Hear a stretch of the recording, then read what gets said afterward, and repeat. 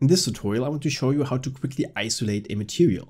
So here I have a compound material consisting of two different materials, so the sand and the pebbles. If I want to work just on the pebbles, I want to view the material in isolation.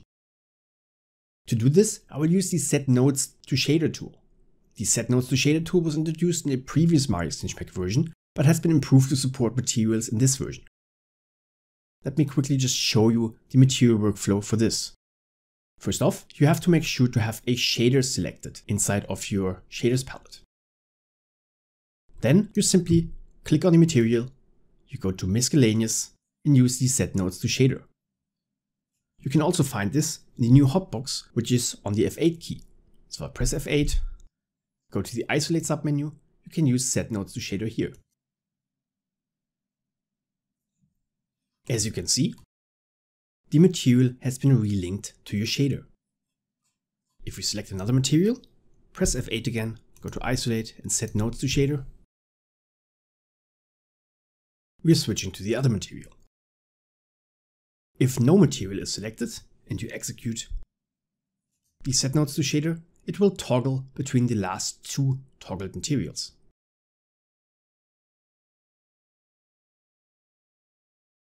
In material mode, the Set Nodes to Shader works with materials as well as multi-channel nodes.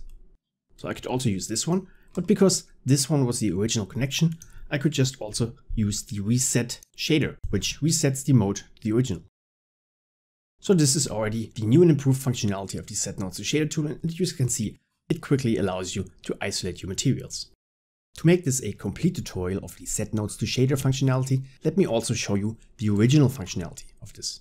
So before we had the material workflows, we had to have separate node streams that feed into a shader. So the tool was designed to toggle between separate node streams. To do this, I again need to have a shader selected. And in the shader, I need to have channels assigned. So here you can see I have my channels assigned. And if I look in the node graph, you can see the channel nodes here that feed directly into the shader. To make this tool work with the original functionality, you need to save a shader preset. So I do this by right mouse clicking on the shader and save the shader preset. Shader presets will save all the settings of your shader. So also the slider settings, but as well as the channel assignments. The next time you create a shader again, like for example a shader of the type Arnold, then all these settings will be automatically restored.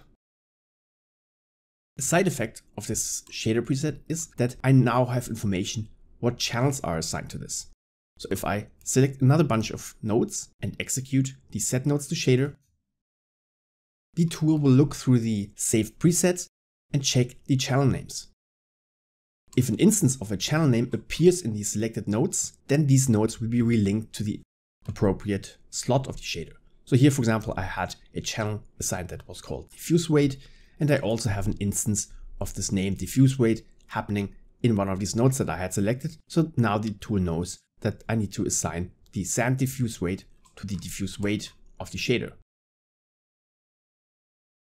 And the rest of the functionality is identical to what I showed in material workflow. So if I again set nodes to shader without any node selected, it's going to toggle back to your last used one. And I can again toggle it right back. And I can also reset the shader to what was originally set when I first executed it. So this is the Set Nodes to Shader functionality with all the improvements, as well as the traditional functionality. And I hope you enjoy it and it's really useful. So give it a go. Thank you.